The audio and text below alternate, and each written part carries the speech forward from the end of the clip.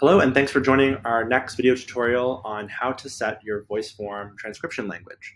So within Voiceform, we offer a number of different languages that you can have the audio that you're collecting transcribed from voice to text. And so now I'll show you how to ensure that you can set the correct language for your Voiceform so that the transcription is occurring in the correct language. So when you're in the Voiceform builder, on the right-hand panel, you'll see there's design and settings. So if you select on settings for your Voiceform, you'll see here that you can view a number of details related to the settings of your Voiceform, and there is another tutorial on all aspects of settings. So for now, I'm just going to touch on the transcription language.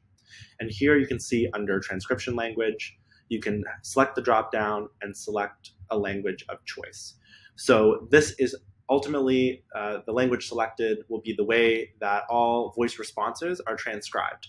So if you're looking to have a survey transcribed in English, you'll select English. If you're looking to have a Voiceform transcribed from Spanish, because you have users who are going to be responding with Spanish language, you'll need to make sure that the transcription is set accordingly.